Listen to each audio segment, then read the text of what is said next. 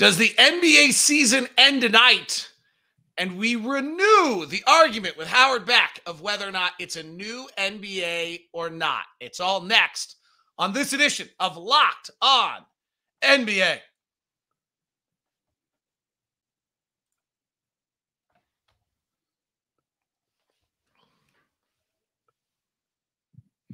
How are you? I'm David Locke, radio voice of the Utah Jazz, founder of the Locked On Podcast Network, original host of Locked On NBA. He's Howard Beck. He's Locked On's NBA offseason and playoff expert. And this is Locked On NBA, your daily podcast covering the NBA in 30 minutes or less to give you everything you need to know of what's going on. On today's show, we will talk about Game 5 as the end of the NBA season looms, and David stares at the television in depression if that happens. Nikola Jokic, kind of interesting retro on some conversations. Howard and I had a little debate the other day about the new NBA. We'll touch on the social media world stars are growing up in and how this group seems to be failing a bit, and also the offseason tenor of what we expect to have happening. That's all coming up on today's show. This is brought to you by Prize Picks. Today's episode brought to you by Prize Picks. First-time users can receive a 100% instant deposit match up to $100 with promo code LOCKEDON. That's prizepicks.com, promo code LOCKEDON. From Denver, Colorado, working on a story for GQ, he's Howard Beck. Is it over tonight? I hate making predictions. I think it probably is, but famous last words. And we in the media tend to root for things to just be over so that we don't have to keep bouncing back and forth between cities and games. And the universe always conspires against us as soon as we get ahead of ourselves. So I would just say that the Heat have not shown much ability in this series to just generate enough offense. I know we obsess over, rightfully, the dynamism of the Nuggets offense, of Jokic's passing and his triple doubles, and Jamal Murray and his triple doubles, and just the beauty of the game that the Nuggets are playing, all of which is right to focus on. But the bottom line is that what I feel like is doing in the Heat ultimately here is the same thing that I thought was their weakness all season. The reason that I wasn't surprised necessarily that they slipped some in the regular season, and the reason that I did not think they were going to make it this far in the playoffs, right? Like the Heat have defied all expectations. Well, part of that defying expectations is defying the fact that they just have never had a ton of offensive punch, and they've gotten this far without their second best scorer in Tyler Hero. So, to me, we can talk what we want about the Heat's difficulty in trying to contain the Nuggets, all true, but the fact is that the Heat have had a deficit of offense for the entire season, or actually really this entire run with Jimmy Butler. They've always been a team that was going to, if they're going to beat you, they're going to beat you with their defense. They're not going to just outscore you. And, Jimmy Butler has not been able to get untracked in this series, clearly. And if he's not, then who is? Yeah, I mean, I think this one gets super simple. And I'm not trying to overly simplify it, but I actually would phrase it just slightly differently. When people ask me right now about this series, it's like, okay, Denver's offense is percolating at basically 120 points per 100 possessions, which would make them the number right behind Sacramento. It's one of the greatest offenses in the history of the NBA. You just can't beat someone 4 out of 7 games if their offense is at that level. And then when you start to break it down a little bit, it gets even more extreme. The first quarters, for whatever reason, Denver hasn't been, but their offensive rating in second quarters of this series, Howard, is 137. There are these their third quarter offense is a 120. Their fourth quarter offense slows back down, but they've been ahead by so much that okay, great. Their offense is just at a level. And I do think if there's a lesson from these playoffs, which when your team's not in the playoffs anymore, that's what you try to do is what's the lesson? The lesson is you got to be able to shoot and you got to be able to score. Defense is nice and Denver's played it. But you have to be able to shoot and you have to be able to score at an alarmingly high rate in this league right now. Yeah, and that has been the Nuggets' calling card over the last few years. And the only reason we weren't sure if they would make it to this point was, would they play enough defense? You knew they could score at an elite level, at a historically elite level. We always wondered if the Nuggets could play enough defense. Their defense has been great. But again, aided by the fact that the Miami Heat are not a team with a lot of firepower. They just never have been in this iteration. And, whether Jimmy is hurt and it's about that, or whether it's just, maybe the Nuggets are just simply doing a good job on him. And they do have some really nice perimeter defenders to throw at him. but this Heat team was never built on its ability to just get buckets, and they're hamstrung in that regard. And I'm not saying I'm not saying that trying to outscore the Nuggets is necessarily a formula for defeating them 4 out of 7, as you note about how elite their offensive efficiency is. But man, if you have to be able to generate more than the Heat are, and they just can't. And so, no, I don't think they're getting back in this. All right, so this is probably a conversation for tomorrow after Denver wins, but it's percolating around the league right now. And I think it's super interesting. Sometimes I think we make these things up because we need something to talk about in 2 days off. Sometimes I think they're super interesting. I'm going to go with this one. Super interesting. So Denver wins tonight. They're 16-4. Like, it's a pretty dominating run. The discussion has been that we have no dominating teams left, that we have parity, and that there's been, I talked about a lot. There's no big plus 11 differential team anymore. There's the discrepancy between top and bottom. Miami's the example that they're an 8 seed. Then there's the argument that, well, they played a play-in team and they did this. Like, what's your feeling on this with Denver if they win tonight at 16-4, clearly with the best player in the world at this point? I hadn't really thought of it in those terms, to be honest. There have been some postseason teams, I think of that, Shaq and Kobe Laker team that went to the finals, was undefeated when they got to the finals, lost game 1 to the Sixers, and then steamrolled them the rest of the way. So they ended up at whatever I think that was 15-1 back in the day, because that was still the best of 5 first round. There's the Warriors team that got to the I think the Warriors went to the finals undefeated at least once during that run during the Durant years, right? So there are some of these teams that stand out because they got to the finals undefeated. They barely lost along the way. I don't know how many teams have won the championship with only 4 losses. I'm guessing there's been, or fewer. I'm guessing there's been a handful. So I don't know what kind of company that puts them in just on the win-loss ledger for the postseason. I think we're always going to look at this postseason as a strange one, though. And that's not to asterisk the Nuggets' accomplishment or anything else. But if you're asking for a historical perspective, are we going to rank the Nuggets being up there as dominant as the Curry Durant Warriors or the Shaq and Kobe Lakers in 2001? No, no, it's not. It's not. And listen, there are plenty of seasons where a team has a quote unquote easier path to the finals, or a lesser opponent, like even, hell, that Sixers team that the Lakers faced in 2001 really wasn't that good. The East wasn't very good, but the West was a beast. And so you had to take out, a great Blazers team or a great Spurs team or a great Kings team. In those seasons, the West was incredibly competitive at the top. This isn't one of those years. And, the Suns were in flux because of the midseason trade they made. The Lakers were in a certain state of flux. So like it's not diminishing the Nuggets' accomplishment to fairly assess what the path was, right? It's never easy. Every championship is equal. They all matter.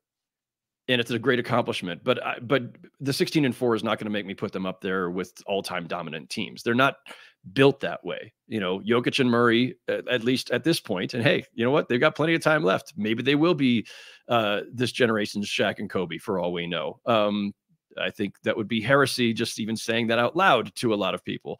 And those two are all-time greats. And Jokic is already an all-time great, and Jamal Murray has done a lot of really amazing things. But when we talk about the all-time dominant championship teams, it's partially the record, it's partially how they got there, and it's partially who they have and where we put those players in the pantheon. The Nuggets have one of those guys, so I don't think we should get carried away with the 16-4.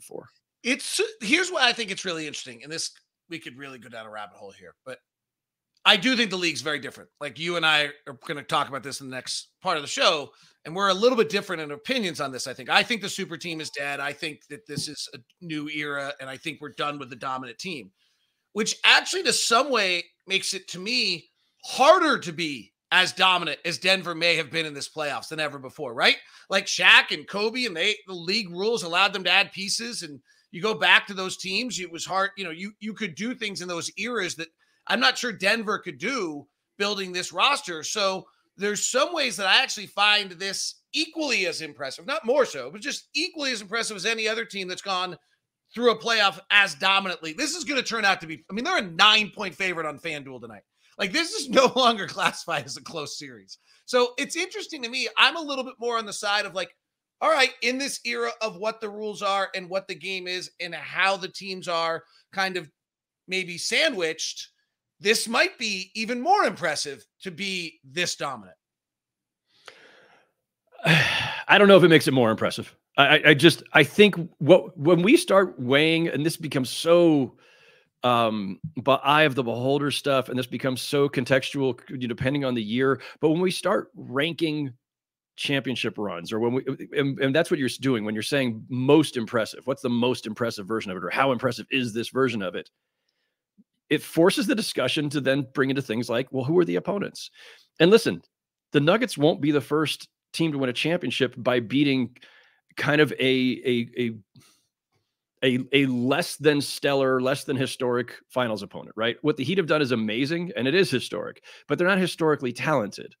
But listen, the Spurs have 5 championships, and we don't talk about who they beat in those championships, one of which was an 8th-seeded Knicks team in 1999 at the end of a lockout season. Phil Jackson joked about putting an asterisk next to that, but no one's ever really done that. So nothing gets diminished, but it is fair to say, well, who did the Spurs beat those years? And then you start looking at it, and some of those years they had lesser opponents than others in the finals. The Heat, as an 8th seed that had the 7th best record in the East, that had to play a play-in game to get to the finals in the first place, beating them is not the most impressive thing to me.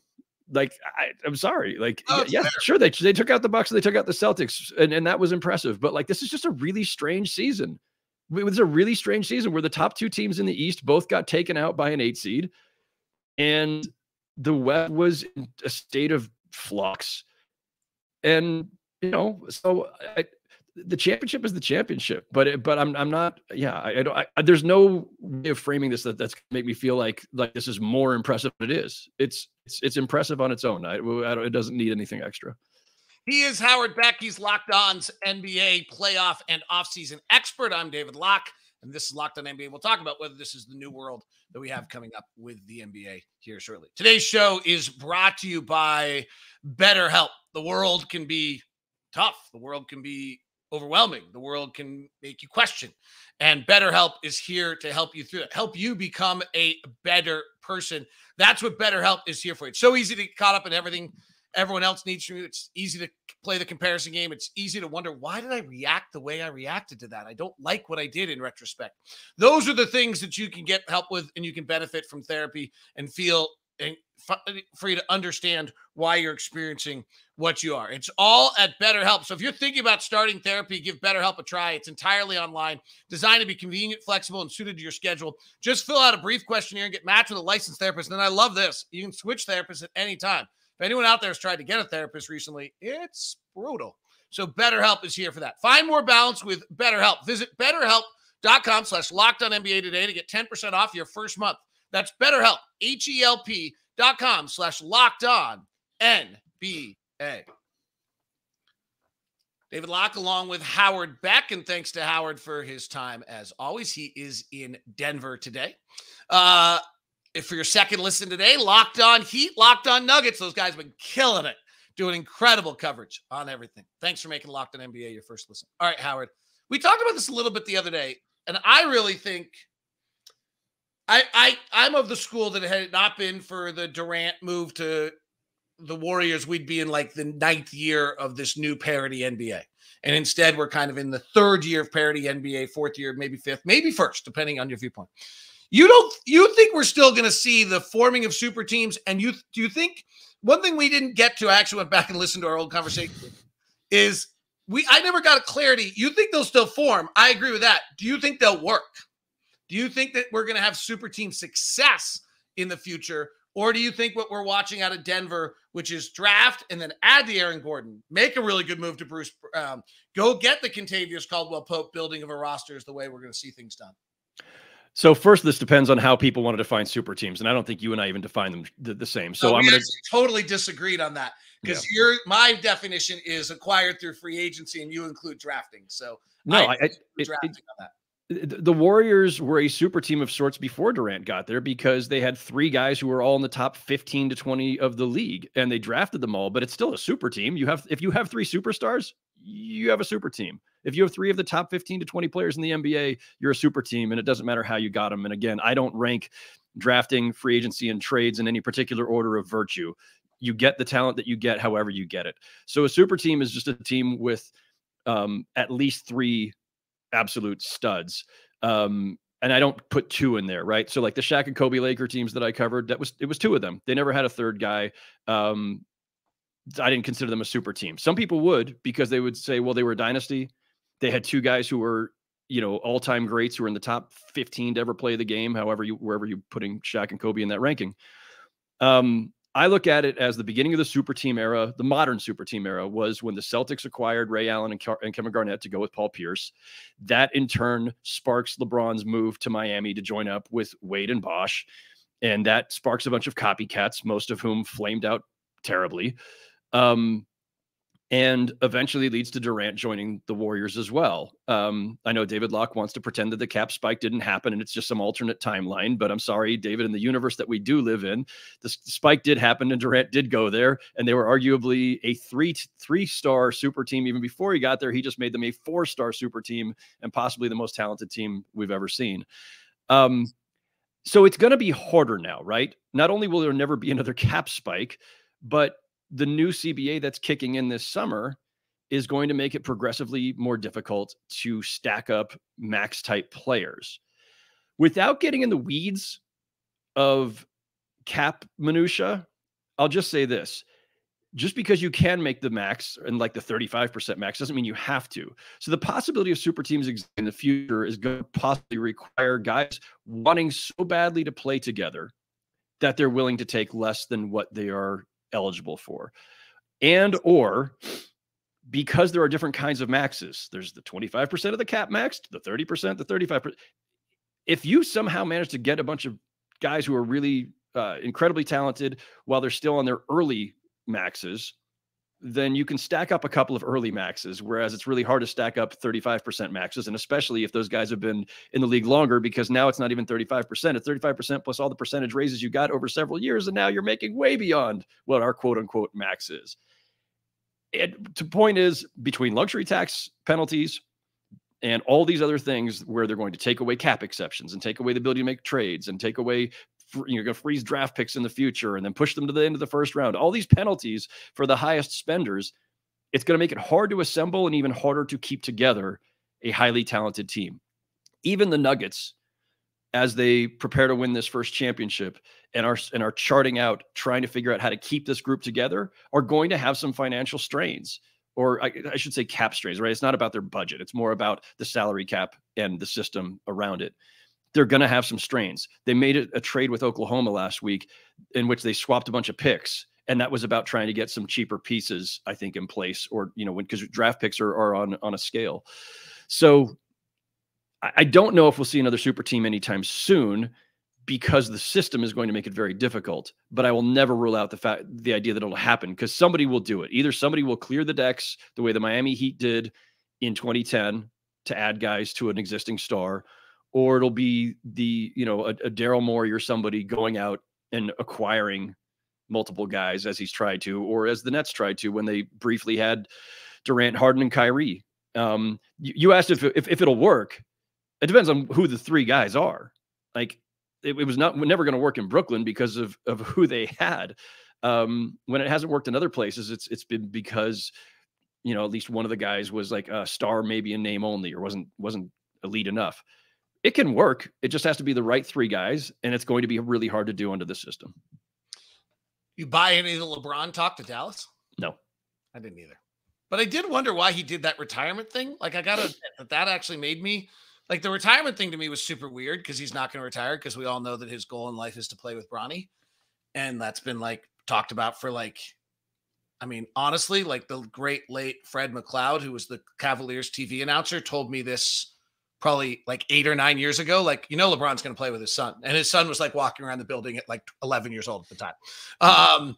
So Like, I thought that was super weird. So that was the only reason I thought there was any validity to the Dallas thing, is that I thought the retirement talk was super weird. LeBron's not going to Dallas, and Kyrie's not going to the Lakers. They're not playing together. I'm convinced of that. I haven't believed any of this other stuff on any of those fronts. LeBron does things for reasons, and I think that one had more to do with, he's not a free agent, right? So, that had more to do with keeping the pressure on the Lakers to do whatever they need to do. And maybe it was pressure to try to trade for Kyrie, for all we know. I think it was more just a generalized kind of pressure. Like, this was a really hard season. You made it harder than it needed to be by waiting as long as you did to make those trades. Don't screw up this offseason. I think that's the message. I'm going to turn I Dream of Jeannie a little magic ball rubbing Howard Beck here in the next part of this.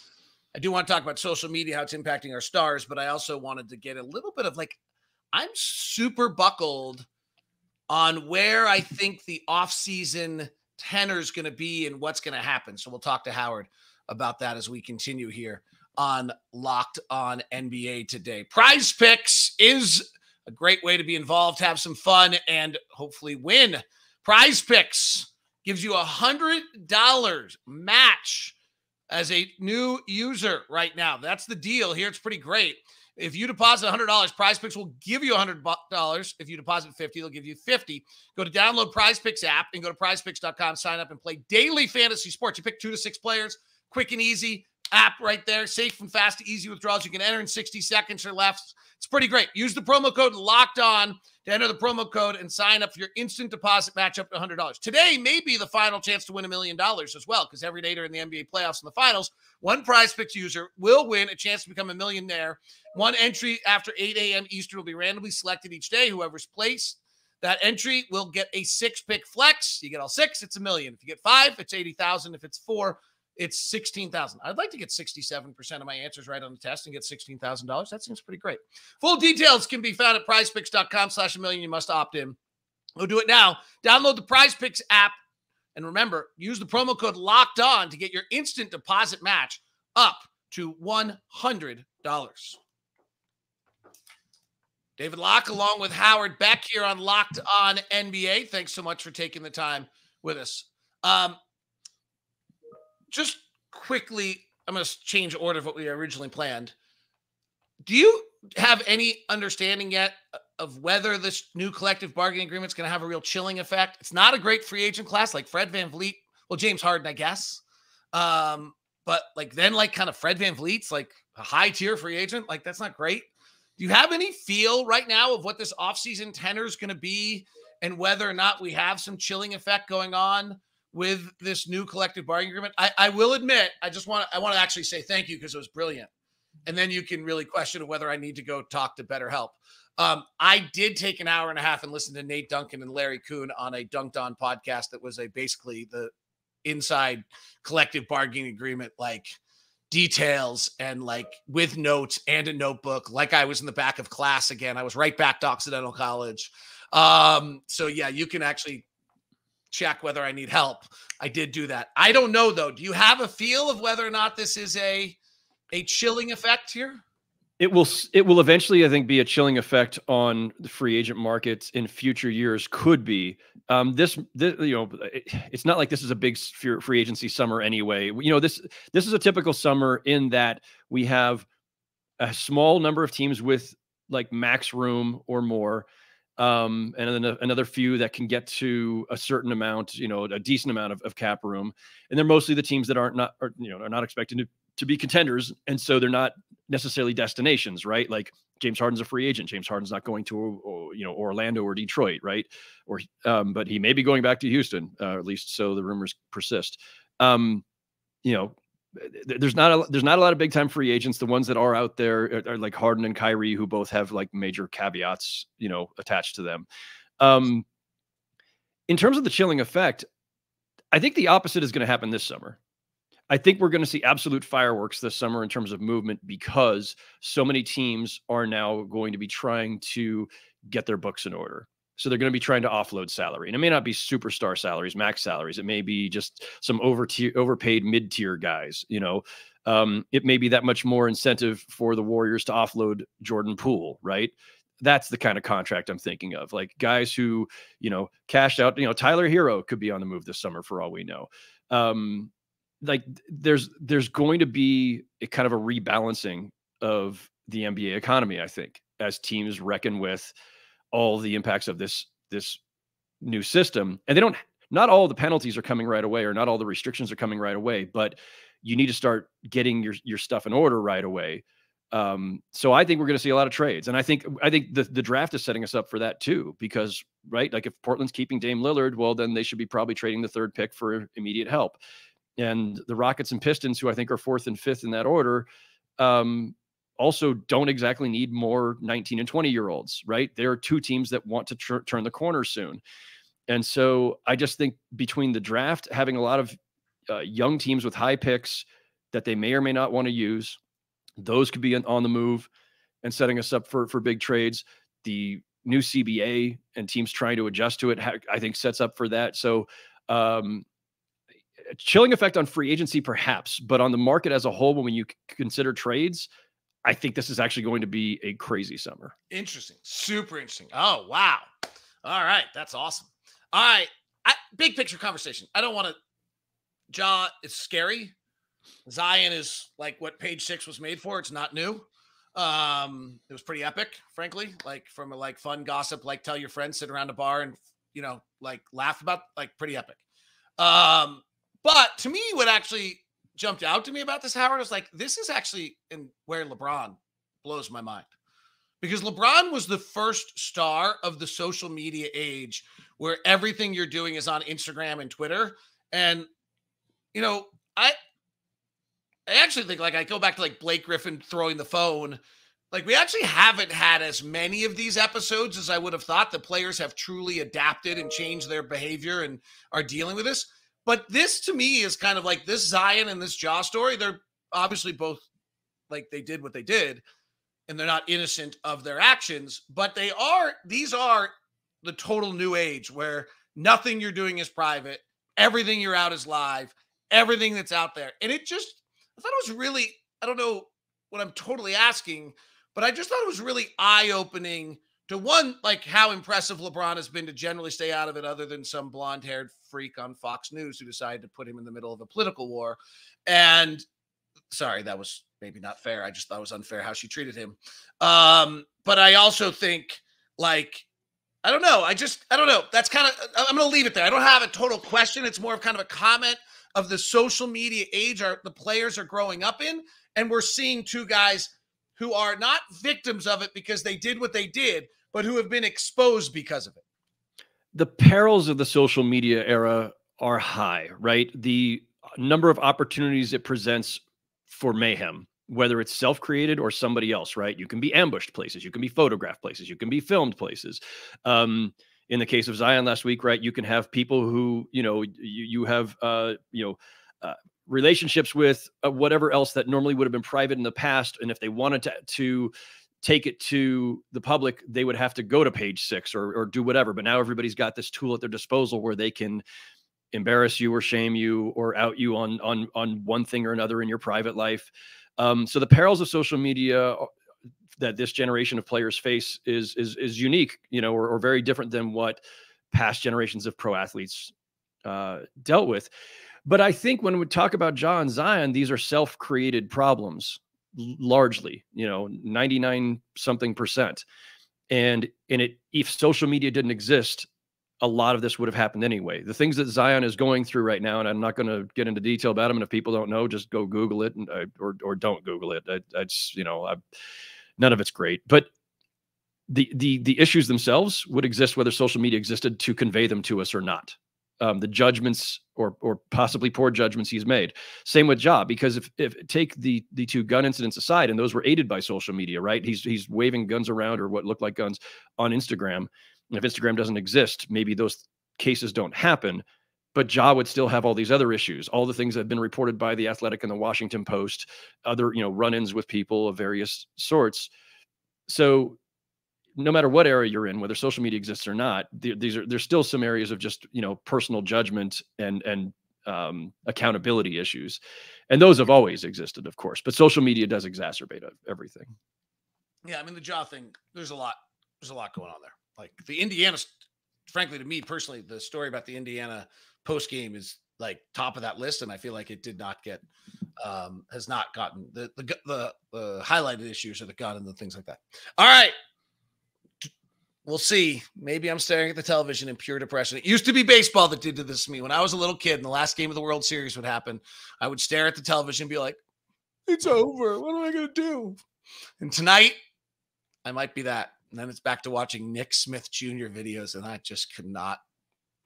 Hot boiling wax in my eyes if I have to watch another college game with a center sitting in the middle of the court and a talented guards not being able to drive through the middle of the lane and me being able to figure out where they can play in the NBA. That's a side note. That's just a personal note right there. Howard Beck, thank you very much for the time. Enjoy Denver and Ball Arena tonight and maybe a championship city and all that goes with it. It's one of the special things in sports. So have a good one today. Appreciate it. Thanks.